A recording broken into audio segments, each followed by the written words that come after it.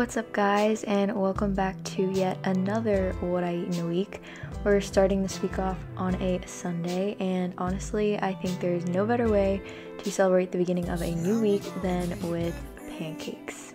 So you can call me lazy, but the Birch Benders mix that I'm using really does come in clutch when it comes to making pancakes, just because I'm like the kind of person that doesn't really care to spend more time in the kitchen than necessary. So you could say I practically live by this mix. Something I really want to talk about today is the importance of truly honoring our bodies and our cravings. I remember way back when I had a really unhealthy relationship with food and exercise that I never dared to even consider honoring my cravings, and I was immersed constantly in pursuing different diet trends and developed this idea that my body wasn't enough as it is, that I had to eat a certain way because my body simply didn't know any better. And looking back at it now, I couldn't have been more wrong. I mean, it's taken me a long time to get to the place where I am now, and although I still have so much room to grow and I'm constantly learning and improving every single day, I'm so grateful for this moment, and however imperfect it might seem at times. Now I choose to move my body in order to feel good and to feel stronger, not to burn a certain number of calories or to afford food at all. And how do I look at food now? Well, for one, I no longer view it through the lens of a number or a label, but rather what it allows my body to do. Food is fuel, and it helps me push myself harder in my workouts, make gains, make memories with friends, feel satisfied, have a healthy period. There's literally an endless list of things food does for me that is so much more than whatever the calories might read on the nutrition label. And I believe that the same thing can be said for our bodies. Your worth is so much more than a number on the scale or how many calories you burned in a workout. So actually on this Tuesday, I did not sleep. Well, I did sleep, but I woke up really early and decided to make some granola because I wanted to make my favorite smoothie bowl, which I have this all the time. And even though it's getting cold in Florida, for me that's not an excuse because that's what blankets are for. So I love the smoothie bowl. I've said that a million times, but if you have never made this, then this is your sign that you need to make this because it's so good. And the brownie granola that I made is also on the blog, and it's also really good. So this day was actually my lecture day, so I had all my lectures that day, and I was busy. I was a busy bee, so I made some soup to cook while I was watching one of my lectures. And this is honestly one of my favorite soups ever. It can also be eaten as a curry, which you'll see later in this video. But yeah, that soup is also on the blog if you're interested. Another topic I really wanted to talk about was trust and honoring your cravings. And these past 3 years have been a roller coaster for me, honestly. And I think that now I'm finally beginning to find a balance amidst everything that's happened. There was a time where I used to use labels to uphold a sense of control in my life, specifically in regards to food. And what I've learned since then was that there's no good or bad foods, and food is simply just energy. And not only that, but lifestyles aren't one size fits all. Just because someone might thrive being vegan or paleo doesn't mean someone else will, and that's okay. If anything, this whole process has taught me to be so much more compassionate towards others and towards the lifestyles they choose to live, and practice no judgment around that.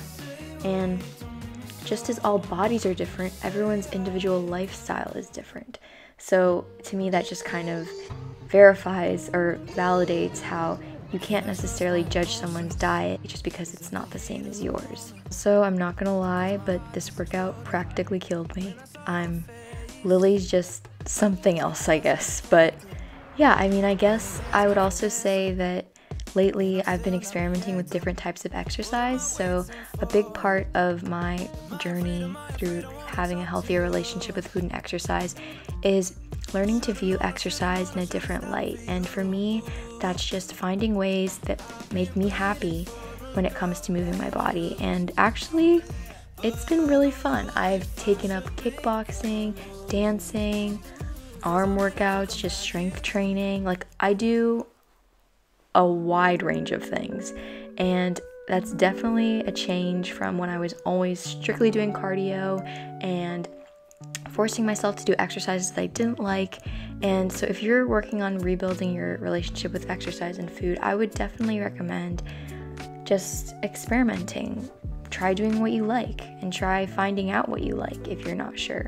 Instead of looking at life as something that you have to get right all the time, try looking at your life as just this one big experiment where some things might work and some things might not, but that doesn't take away from the fact that regardless, you're learning something. And this whole journey for me has been a process to learn more about myself. And it sounds weird, but if anything, I think that it's kind of cool where you're going on this journey and you're just exploring who you are, because there's so much of you to learn about, and there's like an infinite amount of energy and infinite universes within your being. And I think that's just so cool that you get a chance to explore that within yourself during this lifetime. And I just hope that you're able to see all the beauty and all the light that I see in you. And I don't know, it's taken me a while to see it within myself. So I guess now my hope in communicating with you guys and talking to you is to help you see the same thing. So yeah, we're just gonna go with that.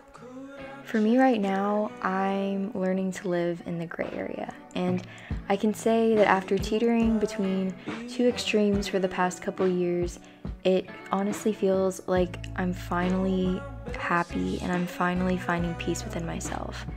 And my hope in sharing these videos isn't just to merely give you recipe ideas and to show off my smoothie bowls and pancakes, although it is nice to share all that content with you. But really, I want these videos to remind you that whatever you're facing in life, that you deserve to put yourself first for once. Your health and your mental health and your wellness is so important, and you have the power to change your life for the better, and no matter what, you are always worth it. Guys, so that is going to be the end of this video. I really hope you liked it. I've been trying to kind of experiment with how I edit my what I eat in a week, so if you liked the way this one turned out, please give it a thumbs up, and if you're not already subscribed, be sure to click the subscribe button and the bell icon so you know when I post videos. But other than that, I just want you guys to know that I'm sending so much love your way, and that I hope this showed you and gave you some recipe ideas and just reminded you that you're enough as you are, that you don't need to change to fit someone else's standards of what's acceptable or not acceptable, but that you're worth it always, no matter what. So know that I'm sending so much love and positive vibes to each and every one of you, and I will see you guys in the next video. Bye!